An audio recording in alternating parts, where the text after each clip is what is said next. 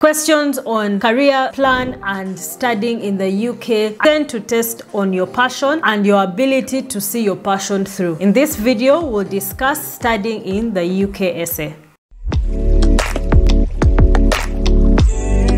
With this particular essay, an applicant needs to have some introspective discussion with themselves and answer questions like, what do I like? What am I passionate about? Or what am I more concerned about? And if I go to study, how would I solve this problem? How would the UK be able to give me the kind of skill set that I need to be able to attend to my passions or concerns? So while you start to write out this essay, have that at the back of your mind. Housekeeping rules. Starting with this is not a passive video. Get your pen and paper or typing device and follow along. Pause the video when requested to think through the discussion.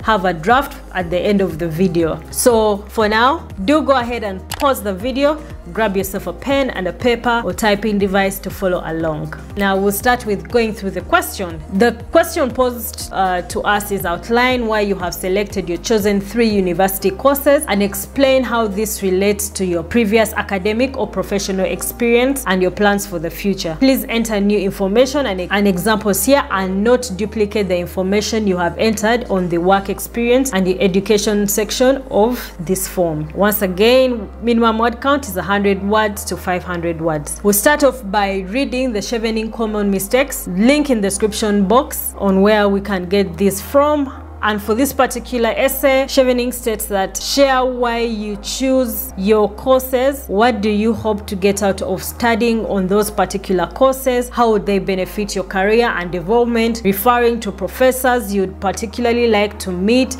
publications you're keen to read, the reputation of the course, or the specific modules you'd like to study. That are all great ways to show that you've done your research on this particular university and course. The other thing we've been advised is try to be as authentic as possible. Don't go copy pasting sentences from the university or tourism websites. Share your thoughts about the benefits of studying in the UK university in your own words. Lastly, emphasize how studying on your chosen courses would help you achieve your goals and benefit your home country upon return. That's step 1. For step 2, break down the question. Here I request that pause this video now and get your pen and paper and try to break down the question as much as you can.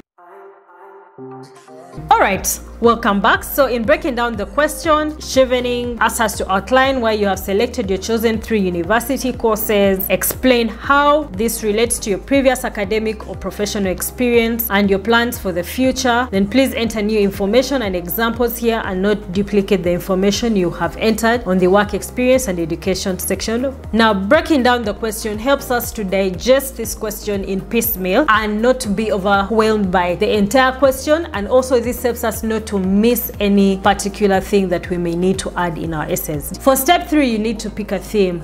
But as you pick a theme, you need to keep in mind the theme that you picked or you selected for your leadership and relationship building essay. Once again, if you are talking about health in the first essays, then this is not the essay to talk about hospitality or talking about finance or accounting. You need to maintain the theme that you started with from the beginning. For step 4, you then have to make bullet points. In making the bullet points for the introduction, you need to start strong. State the passion for the field of study that you have identified or you've selected. Then have also a problem statement. A problem statement identifies your concern / passion in this particular field. For the body, you need to slightly make mention of your work experience and how it is contributing to solve the problem statement that we had in the introduction. Then the gap you have identified that requires you to do a master so you can solve the problem even more. Then continue to state why you have chosen the university or institution to attend, and then justify why you chose the university. Talk about its ranking, research excellence, reputation, any pastoral support it offers, location, etc. Most of this information you can find it on the university website, so you can check that out, including courses. You could refer to the modules that you're interested in, any research centers hosted at the faculty, a particular professor and his or her reputation in a certain field, among others. So for the conclusion, you want to tie back your conclusion to what you had written earlier in your introduction, then emphasize how studying on your chosen courses would help you achieve your goals and benefit your country upon return. Now that we've discussed the conclusion, smash that pause button, write down the bullet points for the introduction, body, and conclusion, and we'll come back after just a minute. Our final step is construct raw sentences. Don't be too hard on yourself at the beginning because you want it raw and you want it incorrect, but it is the start of writing a winning essay. So construct sentences from the bullet points that you made earlier. Now that we are done with the 5 steps that guide us on making a draft, let's have a look at some examples of the introductions that so far I have come across or reviewed. So we'll have a real person A and a real person B. These are real people, real essays that I have reviewed. So real person A wrote, marketing management can be defined as the process of developing strategies and planning for product or services, advertising, promotions to reach desired customer segment. It involves interpreting market data, providing situational analysis, and making recommendations as for strategic development, as well as being able to develop advertising campaigns that change with the market conditions. I've chosen marketing management as a course of study for the following reasons. Clearly, you can see that this real person A is defining what marketing management is, and we should not be inputting definitions or explanations like this for the course that you're studying. But let us look at what real person B said. My interest in technology studies dates to my years in high school, where I was always fascinated by how technology simplifies our work, and I purpose to use this desire to contribute to Uganda's economic transformation. World socio-economic indicators show that the lack of ICT innovation is a contributing factor to the widening gap between developed and developing countries.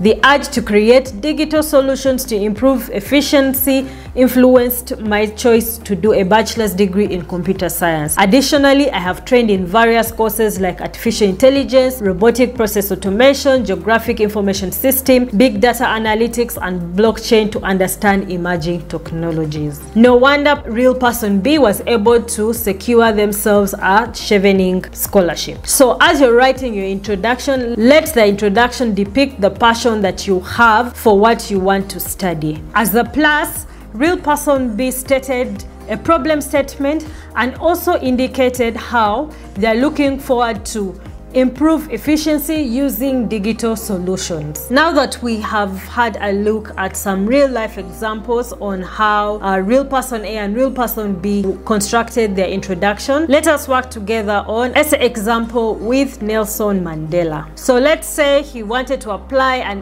MA in Peace, Resilience and Social Justice at University of Bradford. Theme, freedom. Again, your theme needs to be consistent throughout your application, and so his introduction would look something like this. A nation should not be judged by how it treats its highest citizens, but its lowest ones. I believe that there should be justice, peace work, bread, water, and salt for all. With this, we're able to see he's passionate about justice, peace work, and equality. For the body, who would state something like, during my lifetime, I have dedicated myself to the struggle of the African people and a free society in which all persons live together in harmony and with equal opportunities. This requires a vast understanding of the major contemporary trends shaping our world. The MA in Peace, Resilience and Social Justice at University of Bradford enables me to further equip myself to study peace in a changing world, as well as peacemaking and peace building. I chose to study this course at University of Bradford because the program is delivered by the Division of Peace Studies and International Development, which maintains an international reputation as a center for excellence in research, teaching, training, and policy engagement. Now, again, we are able to see why he's studying, why he's chosen what he's. An addition to this is to let you know that quite a number of this information, I got it from the University of Bradford. And in this paragraph, we're able to see that he's looking to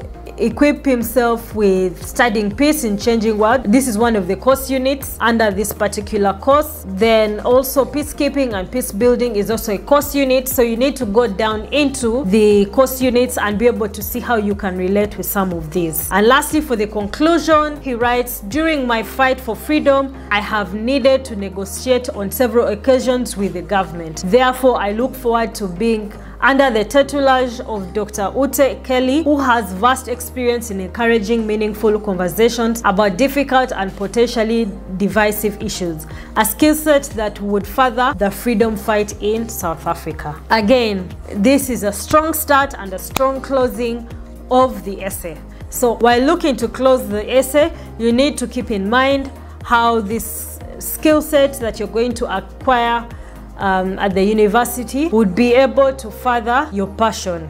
And that's it for today. We've come to the end of our video, but not the end of our discussion. In the comment section, let me know, what are your reasons for studying in the UK? Let's discuss. Until next time, it might be hard, but nothing is ever impossible. Ciao!